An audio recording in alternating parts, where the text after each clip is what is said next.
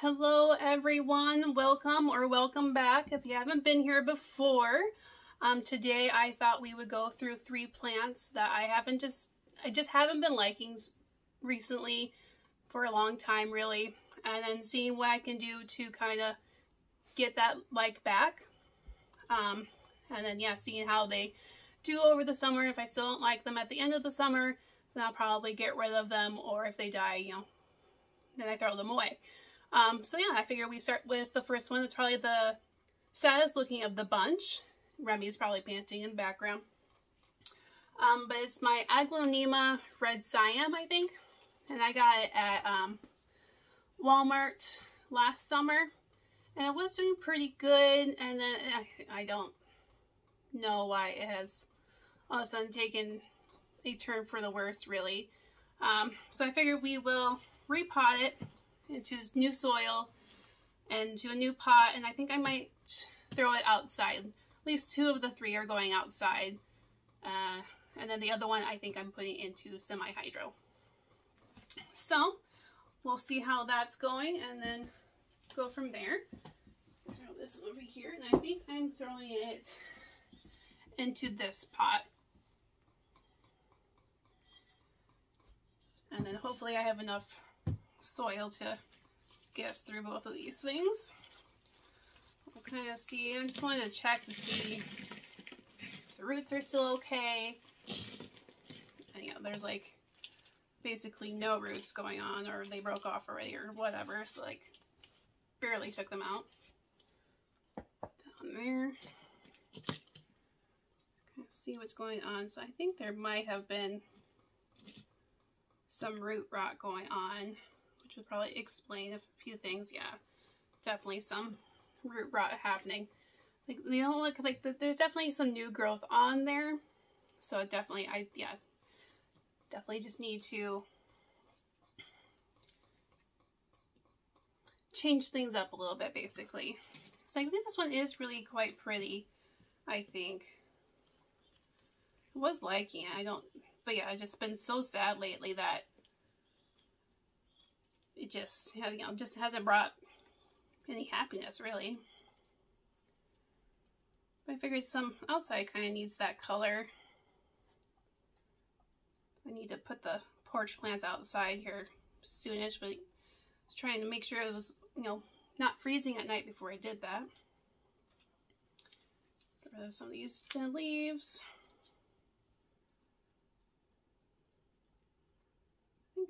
I think I'll probably bury it down to like there-ish on that one, and then probably all the way down to like here on that one, so it's not that super long stem.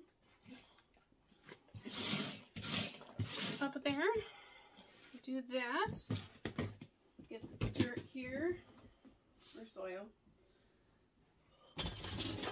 Yep. Bring it over here.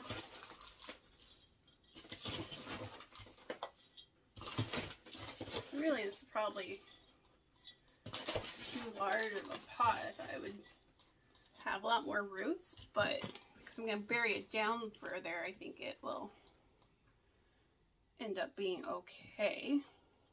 Yeah, we'll go to like, put it down a little bit further.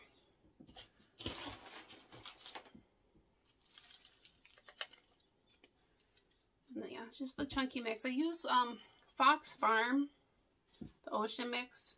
Forget the name here. But yeah, the Ocean Mix one. And then I use pumice and then some bark. And I don't really have like a set recipe for how much I put in. I just kind of eyeball it and hope it looks alright. Probably could have buried it a little bit further than the one, but it's alright.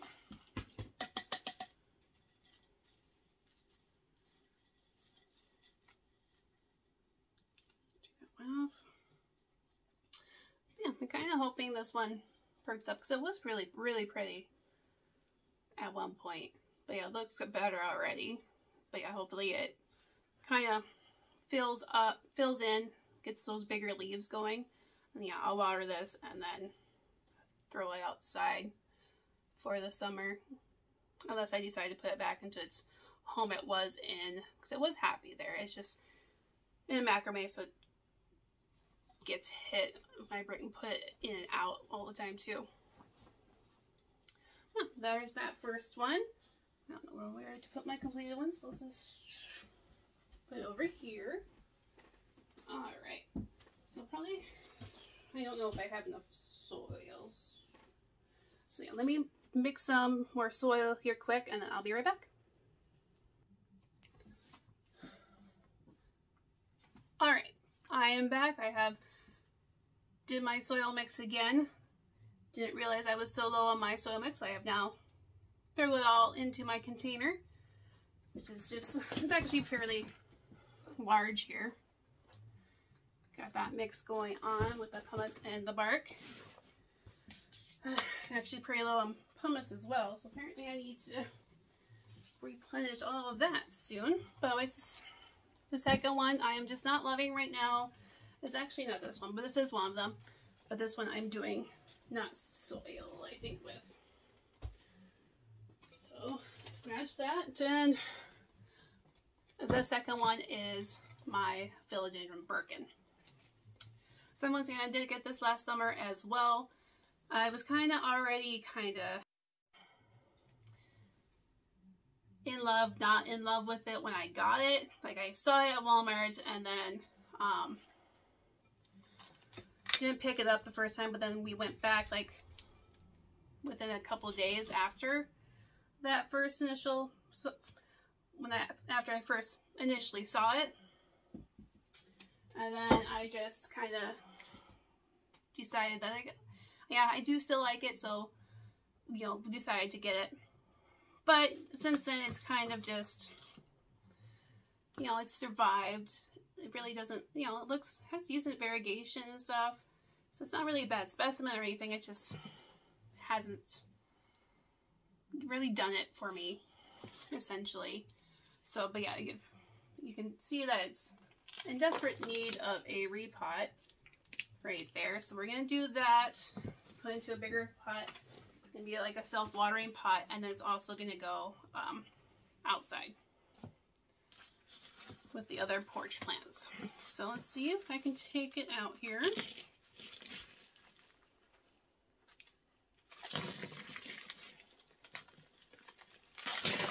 There we go. That was a slight struggle, but not too bad. But yeah, definitely needed a repot. And I don't think I'm going to disturb it too much. It looks like the roots and everything still look alright. So I'm just gonna maybe get rid of the loose ones there. And then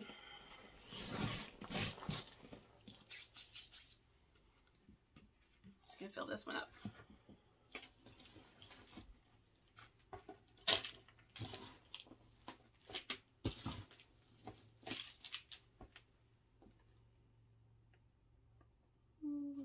A few more scoops here. Just place that in there like this. I think that it looks all right to me.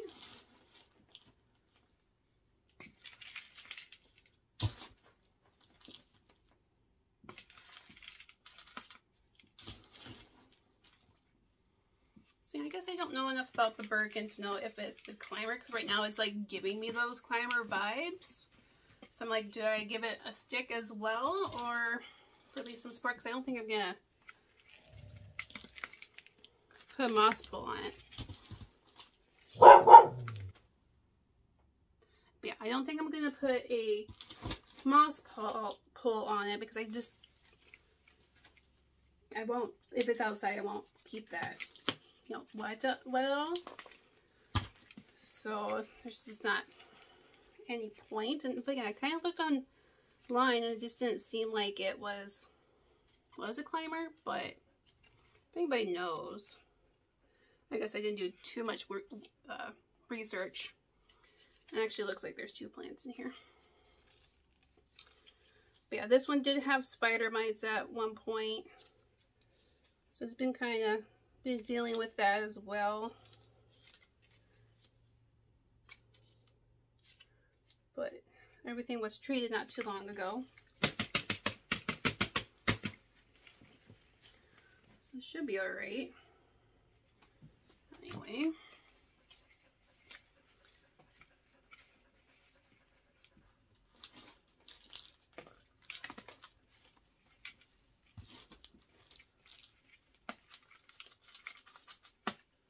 Definitely some yellow and leaves on it, but those are the way older leaves. So, you know, hopefully it likes this and it kind of starts doing better. And yeah, we'll see what it looks like at the end of summer, basically. Yeah, I'll have to look to see if I need to put a couple sticks in there. It's going to help support it a little bit more. Yeah, we'll call it good for now. Alright, and that last one is not going into soil. Here, it's my Calathea peacock here. So this one's been throwing a hissy fit for me, like it used to be glorious. Big, bushy, amazing. But and then my watering, how I watered had to change a couple weeks in a row. Like I had to water earlier, then I had to water later, and it just really didn't like that. And I've always kind of wanted to get this one into semi-hydro. So I figured, since it's just not really doing it for me right now, that, yeah, why don't we just throw it into semi-hydro and kind of go from there. There's a little grass thing in there. But it looks like it's been starting to forgive me a little bit more. Like there's, I don't know if you can see, a couple new leaves coming out, and all the little tiny ones at the bottom are new. But I don't know, it could just be me not understanding what the Calathea wants in soil. So I'm just gonna get it out, and generally all my finicky ones have liked me better if I put it into semi-hydro. So I am gonna do pond. But we're going to do a mixture of pond, perlite, and bark, because I really don't have much pond left. I ordered some more, but it hasn't arrived yet. So I can't just put it all in pond. But I figured maybe if I put the bark in there and the perlite, it would like me a little bit better in the transition. And then maybe I can switch it to this like more chunky pond, maybe less chunky pond later. So I'm going to put it in a glass container. I think either this one or this one. I think that'd be the appropriate size for it. But yeah, I have to see what the roots look like. Get them cleaned up and stuff. I forgot to grab water.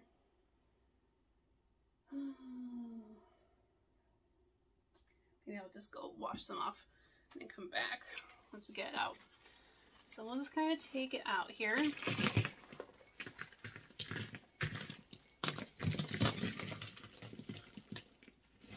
See what's kind of going on with it. Some little bulby things and stuff.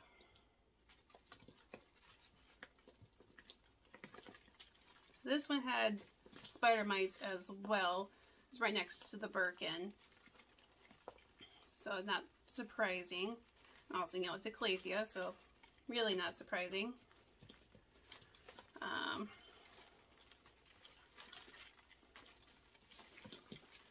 But yeah, it's been treated recently for all of that.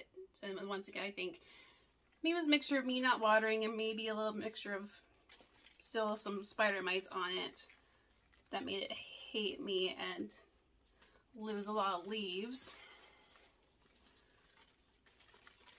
But yeah, it's just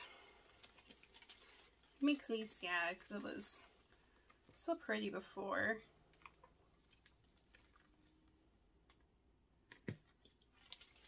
I know these can be super temperamental, so I'm not surprised that it decided to not like me.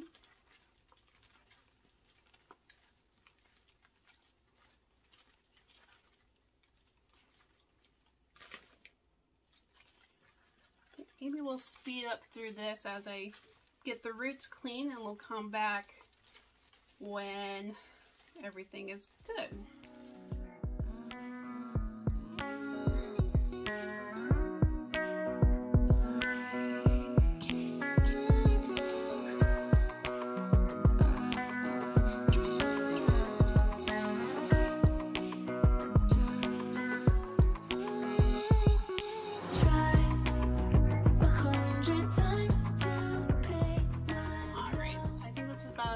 We're gonna get for right now, and then I think I'm going to do, just gonna over here, move these out of the way, quick like.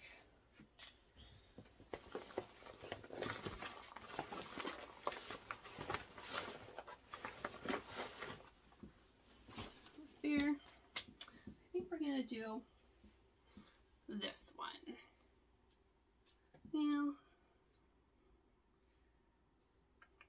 No, changed my mind. We're gonna do this one. I think I'm gonna put some leca at the bottom, and then we'll do the perlite mixture, pond perlite bark mixture on top of it. Put that back on the floor here quick. Gonna put this over here for now. There's the leca's below me here. So I just got these cleaned. And another scoop. Another scoop.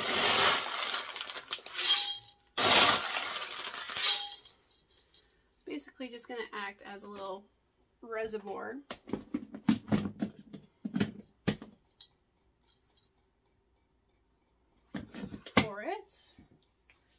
And then I think we will mix it up in this one. Because do I have a bowl? No, of course not. I of course don't have a bowl. I never have a bowl. I should really buy a set of bowls for doing this specifically. Maybe I have a lot more on than I thought. Yeah, we're still gonna do a mixture here. We're just gonna do a couple things there.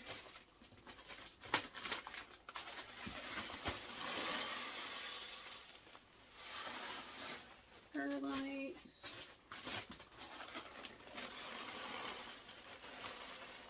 Some bark. Once again, I'm just kind of eyeballing it. Mind you, I've never done this way before, so this could just make absolutely no sense whatsoever, but you know, that's what I'm gonna try, and it's gonna see how it works out. And then yeah, we're just gonna kind of pour it in here.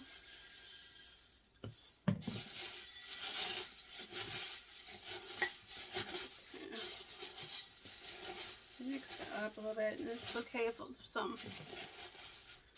leca makes its way up accidentally as well. Put a little more in there.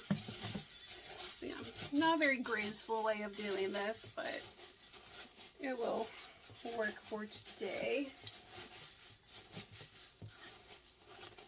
I only have something makeshift that acts like a bowl, so it's a little easier to mix this more precisely.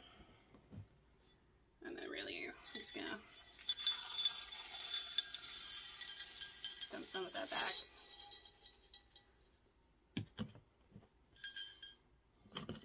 And then,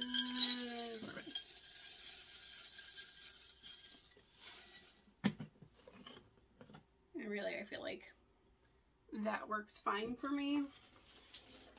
Once again, not like the most precise thing in the world. Really, I could dump some out.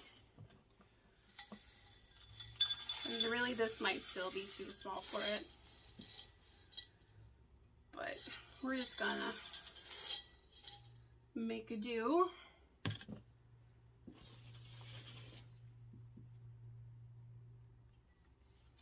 Yeah, that should work, I think.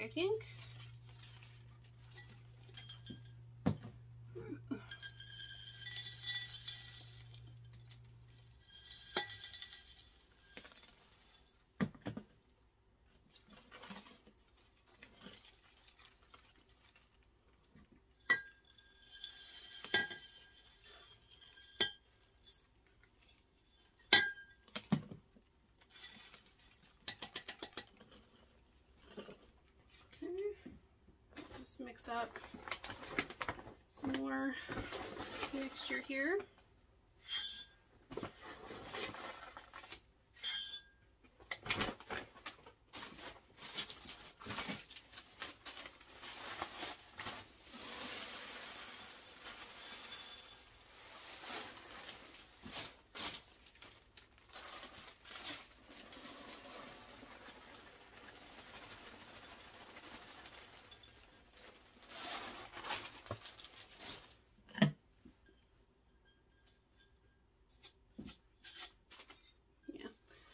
Figure that would happen if I tried to do that. Okay, that's fine. Yeah. Just go through.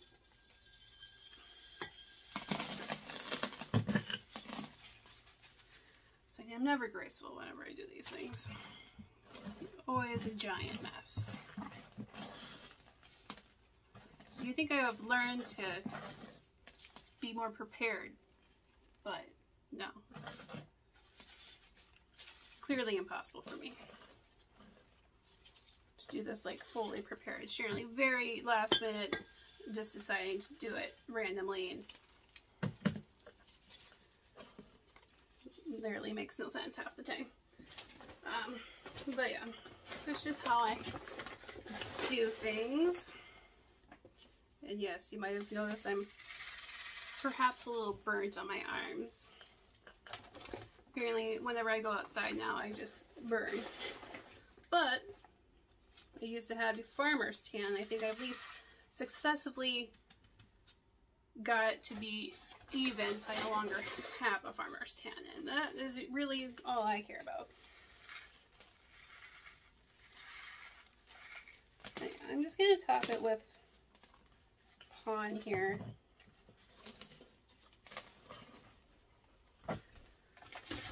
Rather than trying to mix it some more. So we'll see if this one likes it. And yeah, I probably should have also, you know, had it pre-wet and stuff, and I basically never do. So, and it's always kind of worked out and hasn't been too much of an issue. Whenever I've done it, you know, kind of wet on each side as I pour water down. So yeah, and then this is Lacuza Pond, so it has that slow release fertilizer. So I'm not going to worry about putting like nutrients in it right away because it just is going to have that.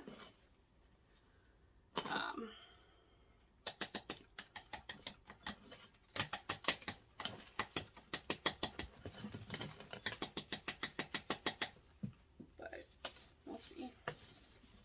Oh, there's a little air pocket there. There. Alright. So I looked into liking just the basic pond from Lacuza, however you say it.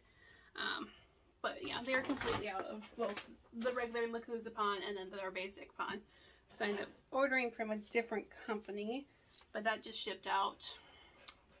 I don't know for sure if it's officially shipped out. I'm assuming if it finally shipped out either yesterday or today. I did order it last week, but I think they only ship out like once a week, and it's like on Mondays.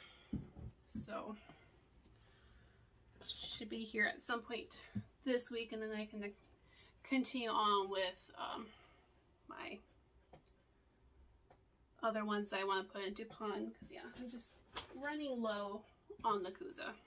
So this is kind of what it looks like.